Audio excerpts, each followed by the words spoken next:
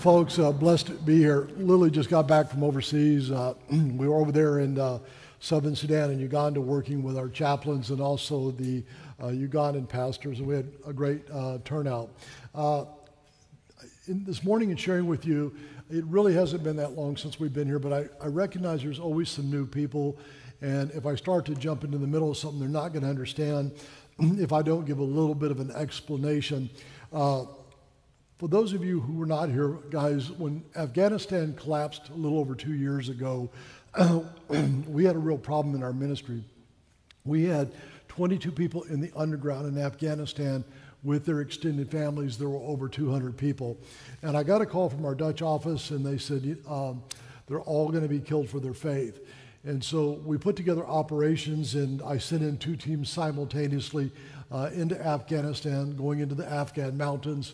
And what we're looking for is a rat line. A rat line is an escape route on how to get people out of a country. And guys, could you put this picture up on the wall here so they can see it? Let's give a second here. Wait for that picture. Well, as soon as the picture comes up, we'll show you. But what we've got is a picture of just a few of the passport photos. About 150 of the over 2,003 people that we have now extracted out of Afghanistan. And guys, we're continuing to do it. The biggest problem we are having, guys, right now isn't that we can't get them out. We can get them out, but all the countries we were taking them to are now closing the doors to allowing any new refugees to come in. If they were Islamic people, and 63% of the people that we got out of Afghanistan were Christians. The others were mostly people that had worked with the U.S. government or women and children that were very vulnerable because the Taliban was coming in and taking widows and splitting them up with their daughters and giving them to Taliban soldiers. And it was a very harsh situation of what was going on over there. But we still do have ongoing operations. People that were from Islamic faith, we'd move them into Pakistan or Iran because it was better than at least Afghanistan. But Christians went to Brazil, South America, other places like that. So please pray. They have started rounding up all the believers in Pakistan, and they're sending them back to Afghanistan right now. And it is a death sentence, folks, if you get sent back there. We've had a lot of strange requests over this last year. I would say it's the year of the most greatest spiritual warfare that we've ever had, but I think it's the year that we've had more fruit than we've ever had also. You know, guys, one of the families that we got out of Afghanistan, they had a 12-year-old daughter that was raped right in front of them. Matter of fact, the Taliban came in and they were in their living room and they brought in a Taliban soldier, and right in front of her parents, she was raped in front of them. And then she was given to a 45-year-old Taliban man, and they have not seen her since that time. And just recently they met with us and they asked us, is there any way that you could possibly get our daughter back to us? And we have done things like this before. A little over a year ago, we have safe houses all throughout Afghanistan. And guys, one of the things that we did when Afghanistan collapsed, there were people that went in and actually stole passport machines and the blanks to the passports and stuff. And we were able to get a hold of them so we could make our own passports to get people out of the country. We had them in different locations. We call it redundant because if one location gets burned, you don't lose the whole network. And people in our network did not know who each other was. And one of them did get burned. And so, but we had a situation where we had about 20 people that were in a safe house. And I got a call one night. It was probably about 8 o'clock in the evening. I don't remember exactly. And they told me that they thought that one of the safe houses might have been burned.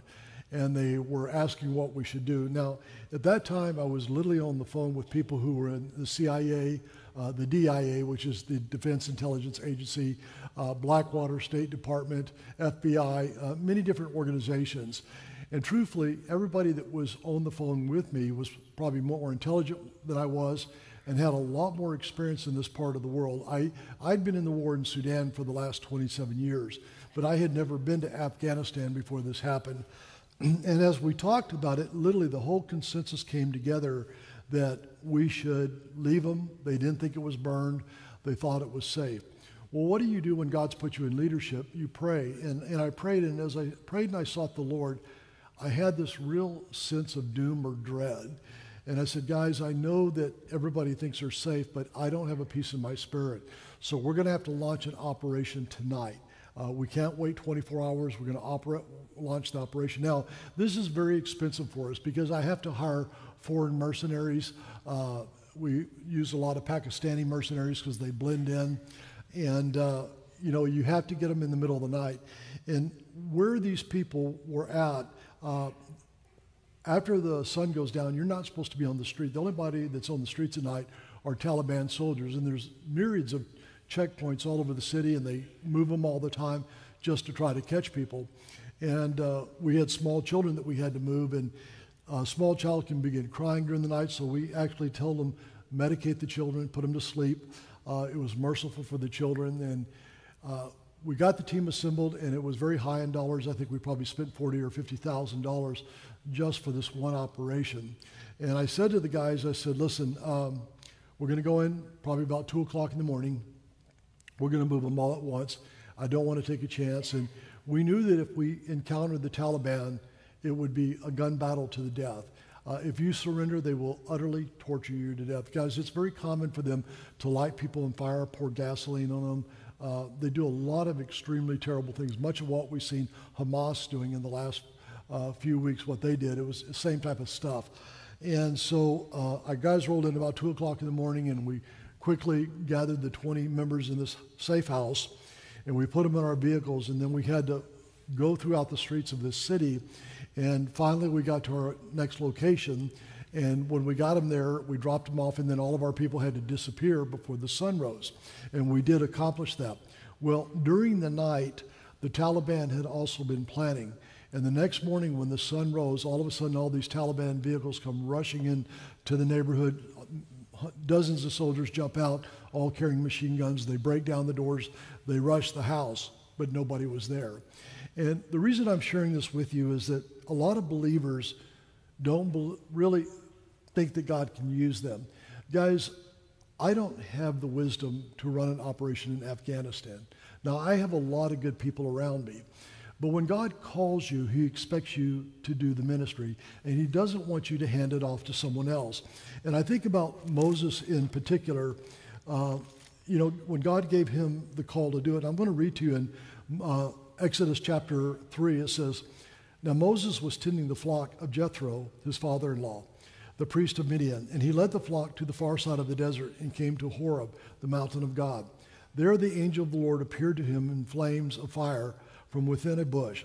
Moses saw that though the bush was on fire, it did not burn up. So Moses thought, I should go over and see this strange sight, why the bush does not burn up. When the Lord saw that he had gone over to look, God called to him from within the bush, Moses, Moses. As Moses said, Here am I. Do not come any closer, God said. Take off the sandals, for the place where you are standing is holy ground. Then he said, I am the God of your father, the God of Abraham, the God of Isaac, and the God of Jacob. And this Moses hid his face because he was afraid to look at God. The Lord said, I have indeed seen the misery of my people in Egypt. I have heard them crying out because of their slave drivers, and I'm concerned about their suffering. And he goes on to tell Moses he's calling him to go to Pharaoh. And guys, as you read the story, Moses doesn't want the job. And he starts making up excuses, and God keeps telling him the reasons why he wants him to go. And my point in this is that when God calls you to do a ministry, you don't have to have all the gifts for it. A lot of time it's on-the-job training. But also the very act of faith, the very act of trusting the Lord moves the hand of God very powerfully. I've seen it over and over. Yesterday I was at Hoag Hospital. A good friend of mine is dying of cancer there. A very dear brother, loves the Lord. And this is a Christian family, guys. And when I went into that hospital and someone's dying, you know how very downcast and depressing it can be. But I actually left that hospital lifted up by the way that this family behaved, because he would cry out and say, help me, Lord Jesus, help me, I'm in so much pain. And this whole family would come together, they would lay hands on him and they'd pray for him, and the pain would go away. And one of his daughters, I thought it was very special. She went up and laid hands on him because they're giving him drugs to deal with the pain also. And he's hallucinating, and she'd say, Lord, we just pray that you take control of his mind, that he would not hallucinate anymore, that he would be coherent, and his coherency would come back. And guys, what I want to share with you is that we do serve a very powerful God. And I think that there's a misunderstanding. People look at people in leadership and they see us as a very much different class. You know, one of the things that I hate hearing sometimes, and people might think, well, why would you hate this, is someone will talk about doing something for the Lord and they'll give something that we've done in our ministry as an example. And people will say, well, that was Wes Bentley, meaning that, well, yeah, he's a soldier, he could do it, but I'm a normal, I work at a grocery store. Well, guys, without Jesus Christ, we're all frail. And truthfully, it's through the empowering of the Holy Spirit, through seeking God, through asking for wisdom. And I have learned over and over in my life, when I don't know what to do, the Bible tells me, it says, be still. The Bible says, in everything with prayer and supplication, make your petitions known to God, and the God of peace will guard your heart and your mind in Christ Jesus. And I've really experienced that in my life, where the Lord has given me supernatural wisdom, and also had to make the call for many of the teams. I remember that the first time we went into Afghanistan, you know, I had about 7 or 8 SEALs with me. I had 3 Marines, and we had other people that were helping us, CIA and DIA. And I asked the guys, I said, guys, what are we going to do if we run into the Taliban and they're raping women and children and they're killing them? Are we going to intervene? And rightfully so, the guys said, you know, Wes, we just need to let it go. It's the difference of saving a few or different of saving thousands. And we just can't do anything. And again, guys, this is why it's important to have a proper moral compass, because to think that if I don't do something now, that those others won't get saved. How about we save these and then trust the Lord to save the others? And I finally just said to the guys, I said, guys, if we run into this situation and we find men killing women and children and raping people, I said, I'm just going to start dropping them. And you guys better come with me because I paid for the trip, you know. And, and unfortunately, they agreed to do it. Well, guys, pray for us, because we're planning to launch an operation to get this little girl back. There are a lot of problems with this operation. One, she's given birth since she's been with this guy over the last probably a year and a half. And, you know, we cannot inform her ahead of time. She's a child. I don't think she could handle the knowledge. We have ideas, possibly even negotiating and paying for the girl. But most likely we will have to go in there and get her at nighttime. And we've done it before. We had an 8-year-old little girl that was taken. I can't go into the details, but we went in and we rescued her. And God is doing a lot of things like that. You know, guys, I believe in the supernatural. I believe that God can speak to us in miraculous ways. One of the criticisms that we get in our ministry a lot, and it comes from pastors. Now, they're not people that have served with us. They're people that have never been. But people say, Far-Reaching Ministries is just so over the top. I mean, everything they do is just radical. They don't do anything normal, you know. Well, if you're going to go out there and save lives, sometimes you have to allow the Lord to give you a radical vision. Guys, I flew into Afghanistan last year, and I was flying in on Turkish Airlines. And as I'm flying in the plane, I'm actually praying about the operation because it's quite dangerous. You can easily get killed. I remember that at one point, we were within 50 yards of the Taliban. Our guys had our sights. We were trained on them. Now, we were not there to be seen. We were there to be unseen. We didn't want them to know. Had they seen us, we would have had a gun battle. They never saw us, so we did not have to engage them. But I'm flying into Afghanistan, and I'm praying, and I said, and I just get this impression from the Lord.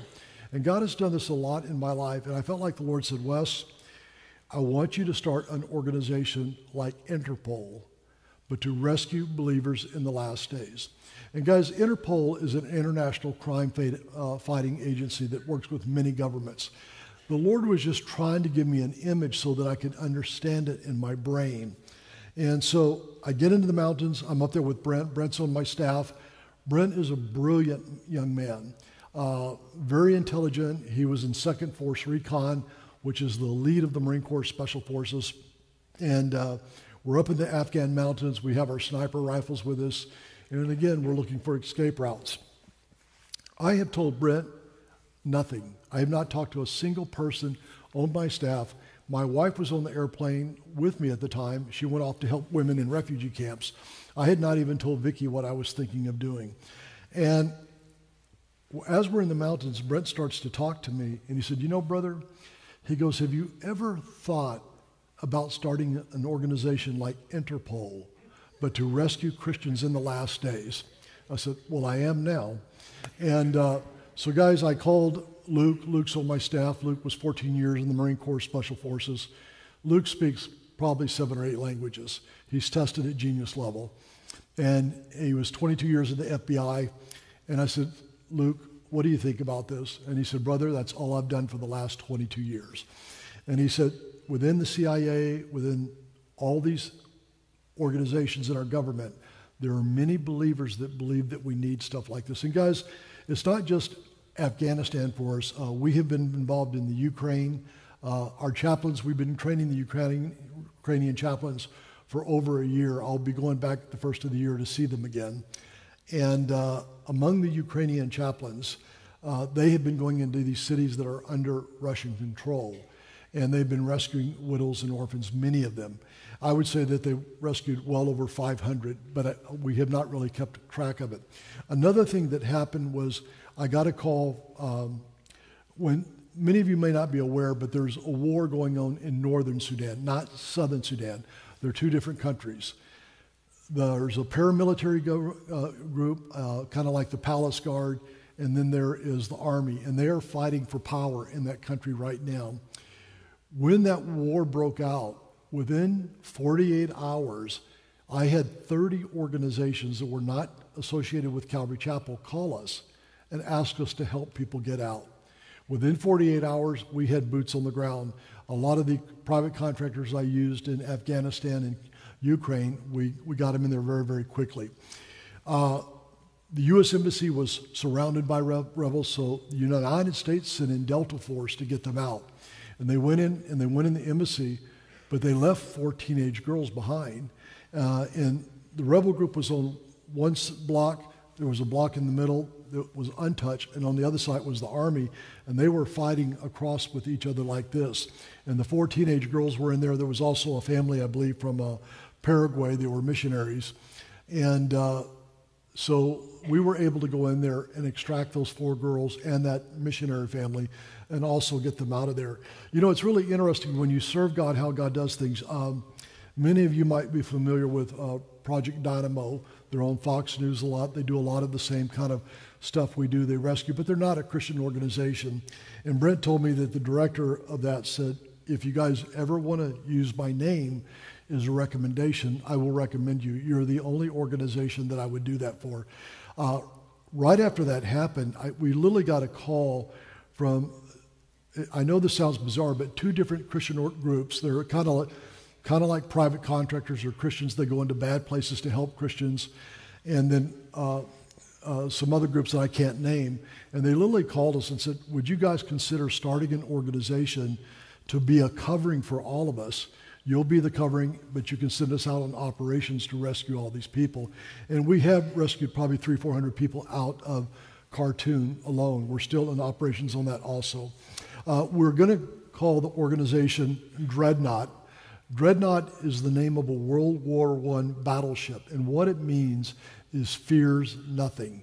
And it's going to be called Dreadnought Jehovah Sabaoth, which basically means the armies of heaven fear nothing. Because, guys, we're not acting in our own wisdom. We're acting with the understanding of the Lord Jesus Christ and trusting Him. Now, guys, when Ukraine broke out, I won't go into all the details, but about the 2nd month of the war, we were feeding 15,000 people a month. Recently, they haven't needed the food, so we've stopped the program.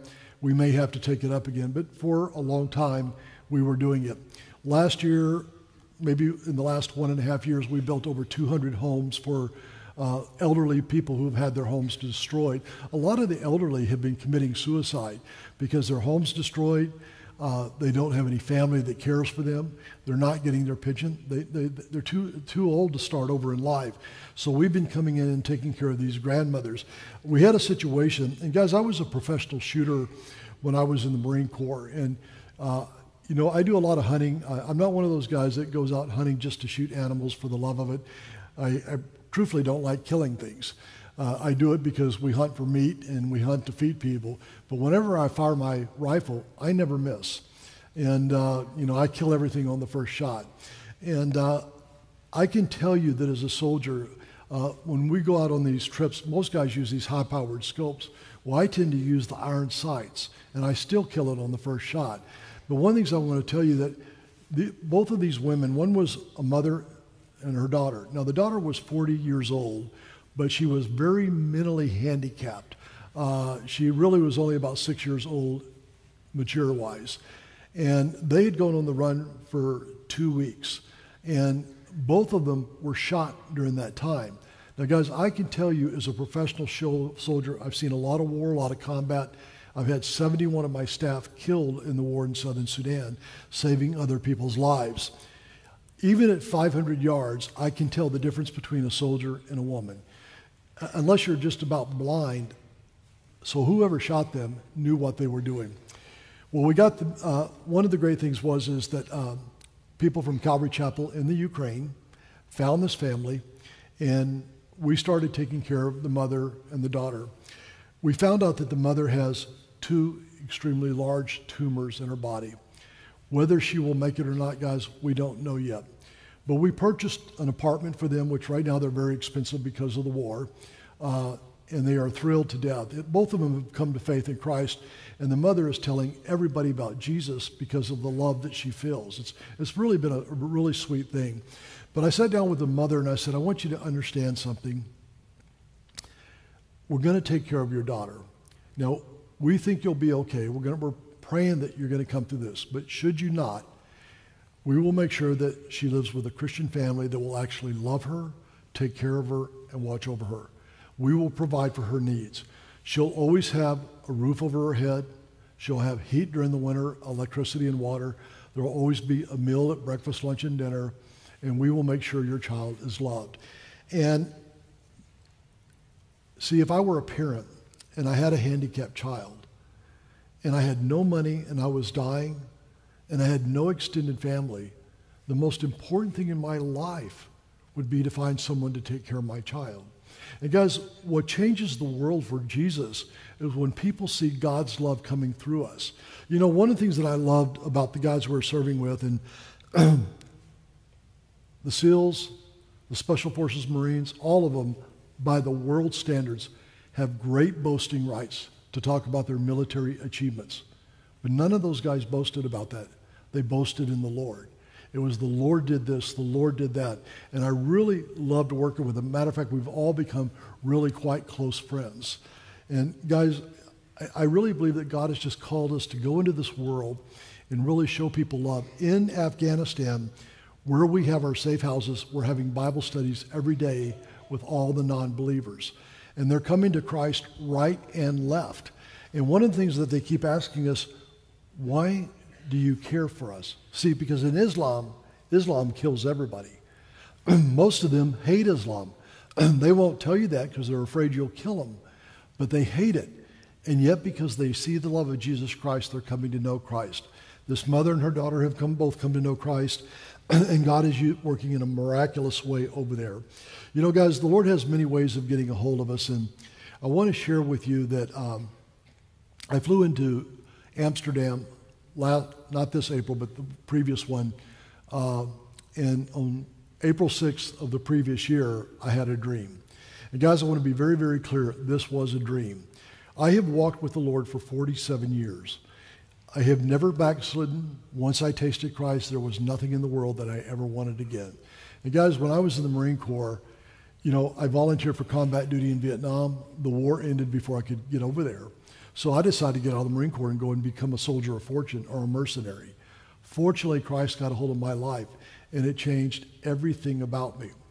But what I'm saying is that what attracted me so much was the love that I saw through these people and how they behaved.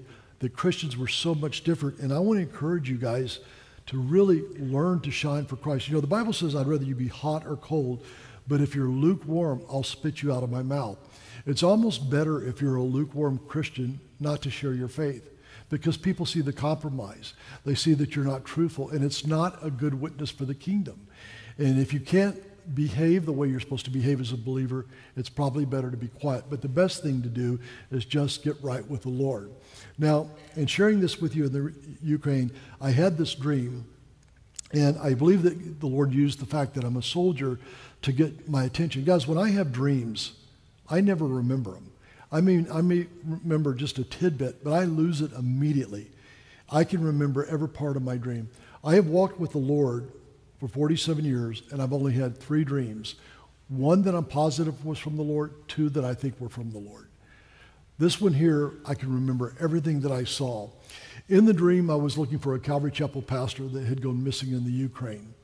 And I got to a certain city, and I asked if he was there, and they said no, but they told me there's a sniper, and he's killing a lot of civilians. Well, I was a professional shooter. I said, guys, I know how to deal with this, and I'll do it. And I did. I took the guy out.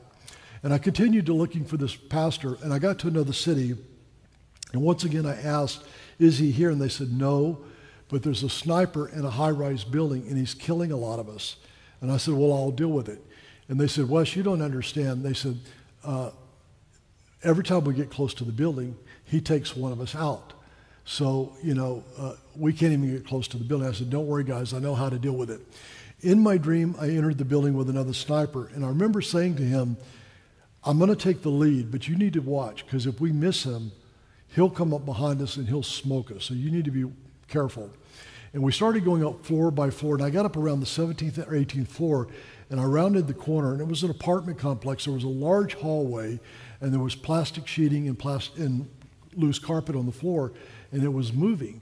Well, I immediately raised my weapon to fire because I thought there was a sniper there, but the Lord told me, don't shoot.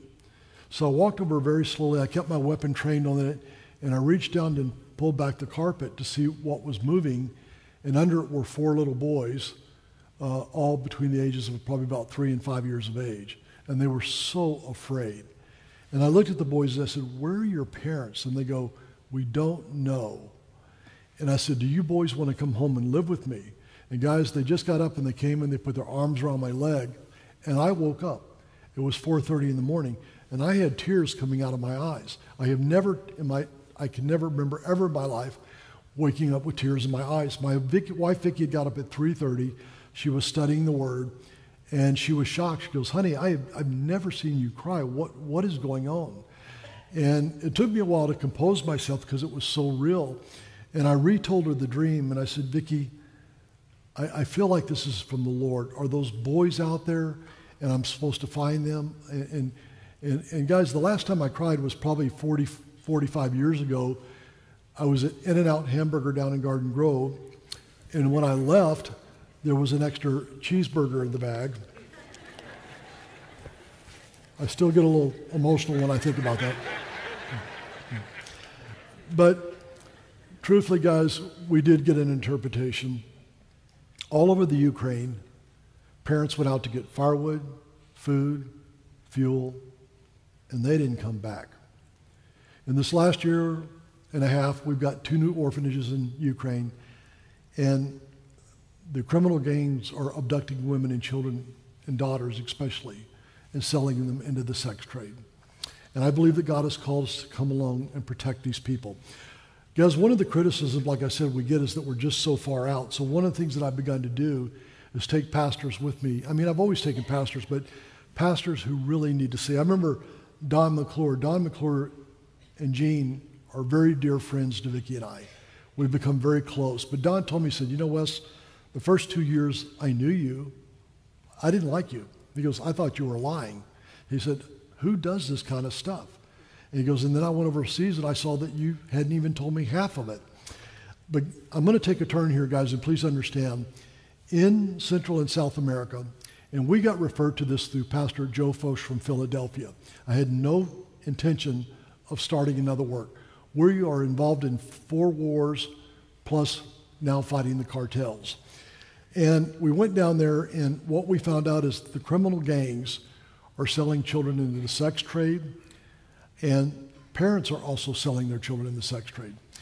We have an orphanage down there. I have a 3-year-old that needs reconstructive surgery on the front and the back from all the rape this child has been through. I have a 9-year-old that told me when she was 5 or 6 years of age that her father would bring home 5 or 6 men a night to watch her shower. And then when they were finished, these men would sodomize this child. And she said it was so painful that she would pass out. But this is what happened when people are given over to depravity. Instead of saying, what am I doing? They would splash her with water, wake her up, and do it again. Well, guys, I brought a bunch of pastors in because I wanted them to know the truth. And we went up to an area in this country, and I can't disclose it for security reasons. There's a river where they traffic these children. We had 2 federal law enforcement officers. They were in there to see and witness what we were sharing. And we actually videoed this exchange here. Shortly after they get there, a predator comes up. He thinks we're there for the kids. He offers us 8 girls, all 5 years and younger. He promises they're all virgins. And he says, I have a place down here, there's a waterfall. You could go down and spend as much time as you want. Nobody will hear the screams. And then one of the law enforcement officers wants to find out how far this guy will go with it. And so he says, but they'll see our faces. And he goes, the guy goes, people drown here all the time, and the river is full of crocodiles. So what he was saying, for about $300 a child, he would let you rape them, he would drown them, and the crocodiles would remove the evidence. And this is one of the reasons we're going to start this organization, guys, to protect those that do not have the ability to protect themselves. We really believe that God has called us to do this. We're going to show you a video here, guys, and as you get ready to watch this video, this is one of our orphanages. All of these children have been abused. You can see in their eyes, some of them have seen things they should not have seen. But we want you to see the hope of what happens when we get them. Let's go ahead and show that, guys.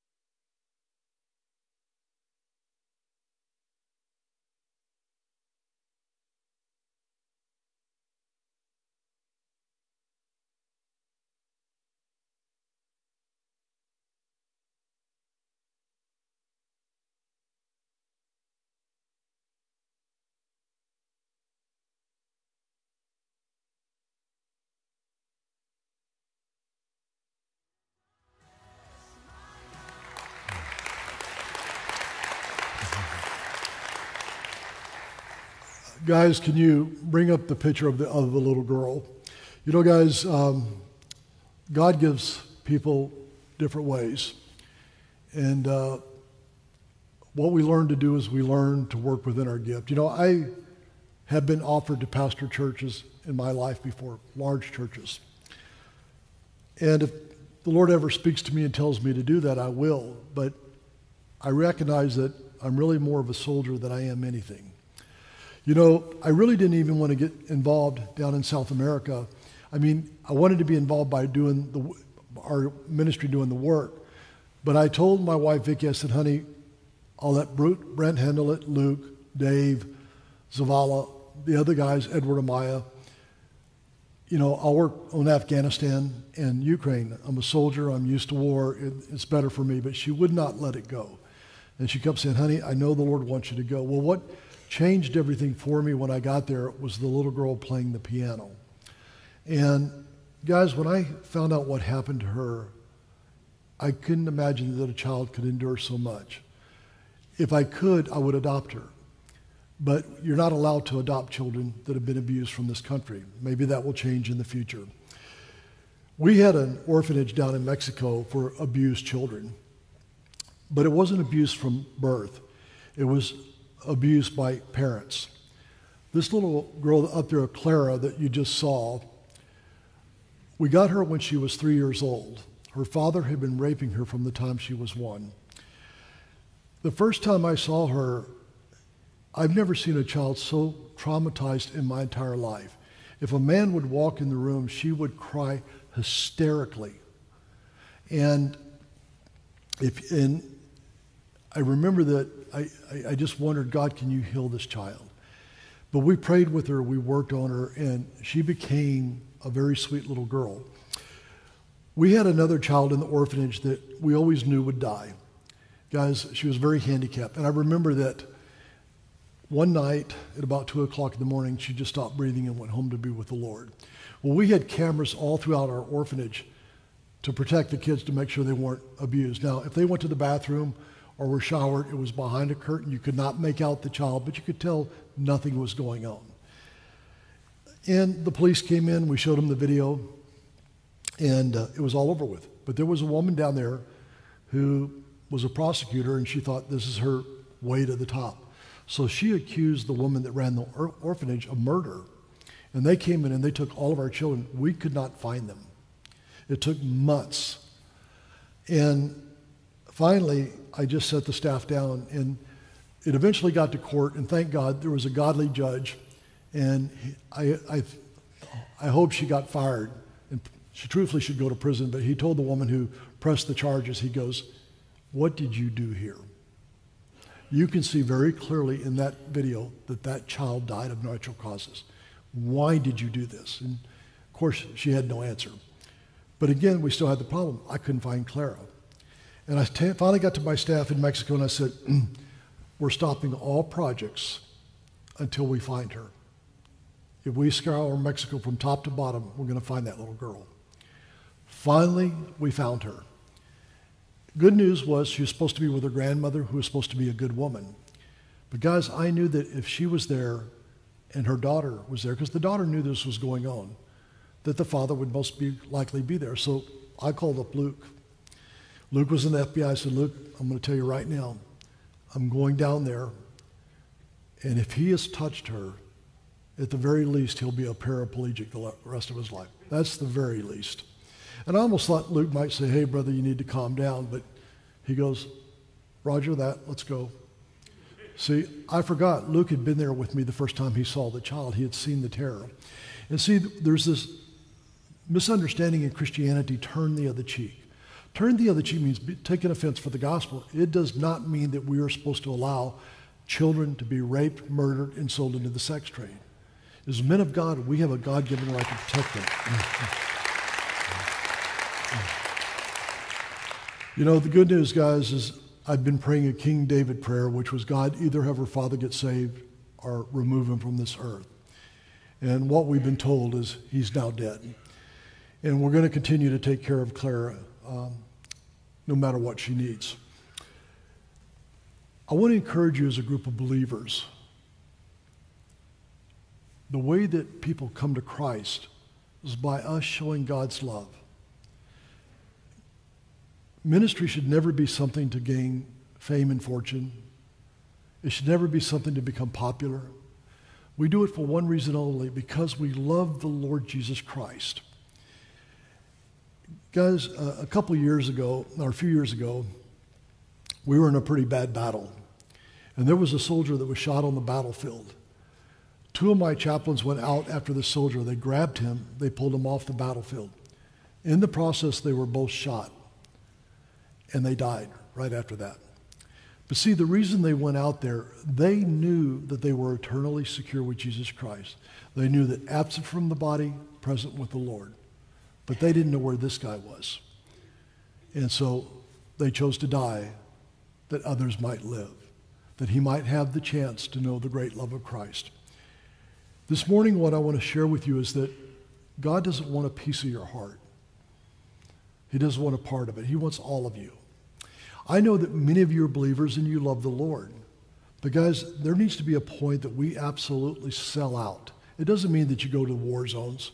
You have to be called. That has to be your gifting. The men that I work with are all former soldiers. They're all trained for this. God created them that way. There's many different types of ministries, but it means that you come to this place that there's a defining moment in your life where it changes who you are. I know that when I got out of the Marine Corps, I got into corporate sales. And guys, I was making a lot of money. Probably today's dollars was the equivalent of $250,000 to $300,000. Made a lot of money. I always had brand new tailored suits, drove nice cars, always carried around a wad of $100 bills in my pocket. And where I worked, all the guys were like that. They all had a lot of money. Young 20-year-old guy, 25, 27, 30-year-old guys were making a fortune. And I would share my faith, and I was well respected because I did share my faith. But I remember that one night, I came home from work, and I prayed. And I said, Lord, I do not know where home is, but I want to come home. And what I meant is, Lord, I don't know where you're at, but I want to come to the place that you designed me to be, the place that you've called me in my life to be. I want my life to count for the gospel. And guys, the Lord wants that in your life too. We're going to have an altar call here, and I'm going to ask the worship team to come up. And guys, I want to say to the men, truthfully, one of the great problems we have in the world today is that 9 out of every 10 missionaries that goes to the field that we're getting are women. The men won't do the work. And they're scared to go into dangerous places, and the women go fearlessly into the dangerous places. See, as men, we're supposed to lead. You know, guys, one of the reasons the men in South Sudan respect me, and they consider me to be a general in their army. I do not. But if I go up to their headquarters, they call me general or commander. Is because I lead from the front. I don't sit behind a desk and send my men to fight. I go with my men to the battlefield. And I'm there to do the ministry with them. And it's so important that we do that.